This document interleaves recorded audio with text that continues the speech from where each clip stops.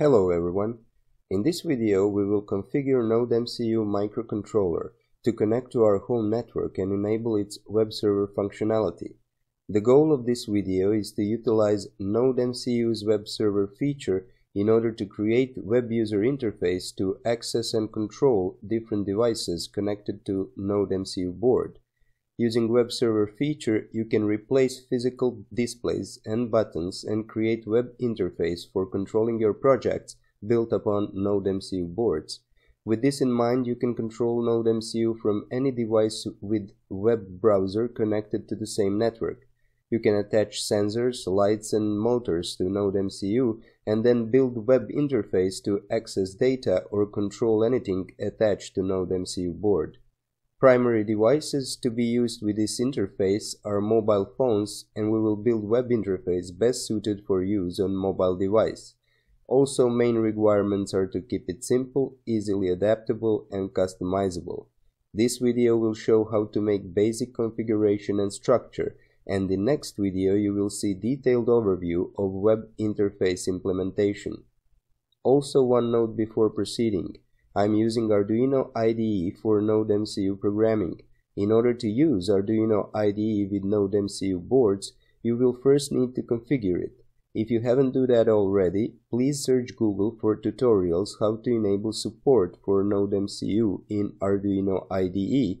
There are plenty of tutorials on the internet.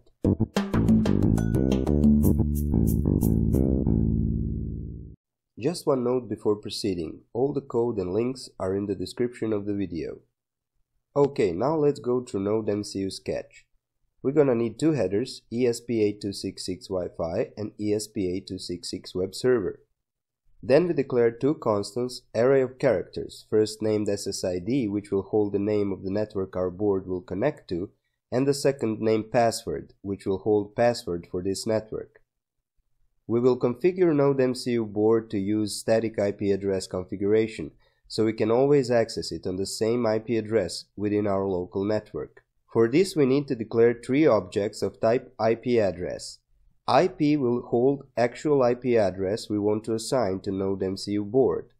Gateway will hold IP address of our home router, and subnet will hold standard subnet mask for local networks 255.255.255.0. We will use these IP addresses later to configure nodeMCU to use static IP address. Next, we declare ESP8266 web server type of object, simply named server, and pass it argument of 80. This number represents port number our server will listen to for incoming requests. 80 is the default HTTP port number, and whenever you enter IP address of nodeMCU board in web browser, server object will automatically handle request. Next is the setup function. Here we configure Wi-Fi object for our network. First we call soft AP disconnect method on Wi-Fi object and set it to true. This will disable any AP or access point functionality previously used by the board. Then we call mode method and set it to Wi-Fi_STA, which sets Wi-Fi mode of operation to station mode. And we also call disconnect method on Wi-Fi object to clear any previous connections.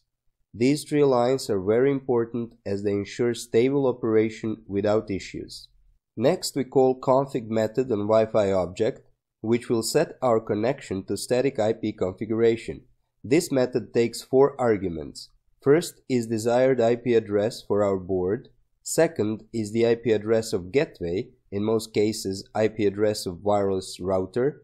Then it takes subnet mask, and finally last argument is in fact a DNS IP address, which in most cases is the same address as wireless router, so we put gateway here once more. Also one note, you need to adjust these IP addresses, which we declared earlier, to match your network settings and configuration, so please adjust them according to your needs. And finally we begin establishing connection calling begin method on Wi-Fi object and passing it two arguments, SSID and password. Establishing connection can take a few seconds, so we put loop here, which checks the status of Wi-Fi object. While connection is not established, delay by half a second and check status again. This ensures that connection is established before starting web server or executing loop function. Next, we call begin method on our server object, which will start web server services. Also in setup function, we need to define web server handles. This is done by calling on method on server object and passing two arguments. First is something like URL in web terminology, which is actually web page user requests. In this case, / represents a root of our web server, so whenever you enter only IP address of nodeMCU board in your web browser, this tells server to call some function. The name of the function which will be called is second argument for on method. So handle root is the name of the function which needs to be executed each time user requests root web page, and this function is declared later in the code. So to finish setup function, we add a little delay of 2 seconds just to settle everything in. Then follows loop function, which checks server object for any incoming client requests by calling handle client method. So if there is any request, server object will look through all defined handles, and if there is a match, it will call designated function for specified request. And just for the sake of stability, we add a little delay of 50 milliseconds between checking for client requests. And now we come to our handle root function, which is called each time client requests root web page on nodeMCU. It just calls send method on server object and takes 3 arguments. First, number 200, which is HTTP status, in this case OK. Second argument is type of content we are sending to client, in this case text HTML content, and last parameter needs to be string, and this is actual HTML web page you will send to the user. In this case, the last parameter simply calls another function getDefaultPage, defined right below, which is of type string and returns string value. We could put our entire web page in handle root function, but in some useful program like switching on and off light, you would need to define in setup function one handle for switching on light and another handle for switching off. And if you are using one web page to track and adjust settings, it will be the same page for all handles. So all handles would call for same page, and it's easier to maintain code if it's all in one place. That's why we construct separate function which returns our web page. GetDefaultPage is function of type string, and it returns string variable named page. It's just an empty string for now, but in next segment we will create extremely simple web page and place it here so we can see that it works.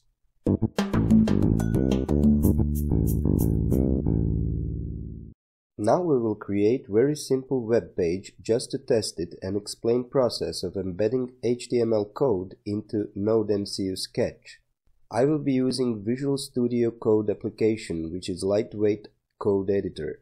You can use any HTML or code editor you like for creating HTML pages, even Windows Notepad if it suits you. In code editor, click New File and then File, Save As. I will save this file to desktop and name it defaultpage.html.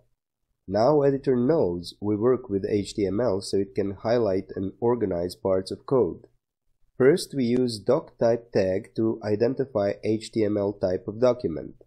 Then follows the main HTML opening and closing tags. This represents the whole HTML page. HTML tag is the parent tag to all other content in document. Each HTML web page consists of 2 elements, header and body. So inside main HTML tag, we add opening and closing head tag, which will hold some information for browser needs, like encoding or additional files to use when showing web page to user. Second element is body element, which is actual content user will see. This is where we put elements to show to user. And this is the minimal basic structure for a working web page. Right now it's blank, so let's add few lines. First, inside head element we add a title.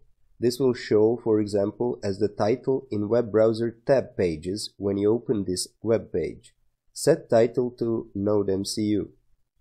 Also inside head element, add one meta element which will tell the browser which encoding to use to display text.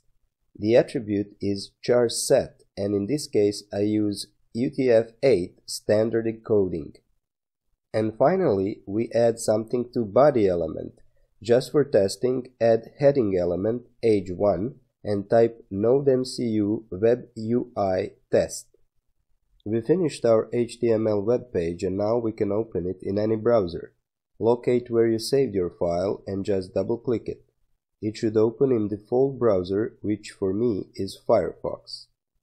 Now you see big heading nodeMCU web UI test, and in upper left corner you can see title in the tab header, which is nodeMCU. Now that we know that it works, we need to somehow import it to nodeMCU code. It needs to be string, but it also contains some special characters, and manually rewriting HTML code to be used as C-string is a painful process. That's why we use a converter at tomeco.net.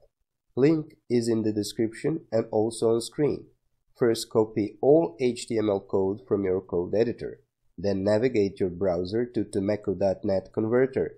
Here, first disable option to split into multiple lines. Next, click on source text box and paste HTML code you copied from the code editor, and then simply click convert. Now you have C-friendly string that you can use in nodeMCU code. Simply copy the result and paste it in Arduino IDE nodeMCU sketch inside getDefaultPage function and assign it to page variable. Now upload this sketch to nodeMCU board and test it. It should work just fine. And this concludes first video for setting up nodeMCU and basic workflow with HTML. In the source code download link in the description, you will find nodeMCU sketch from this video. Also in archive is defaultpage.html file from this video.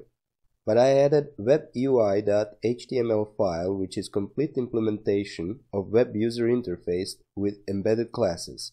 I will release follow-up video with details about code in webui.html, but if you are familiar with HTML, feel free to use it.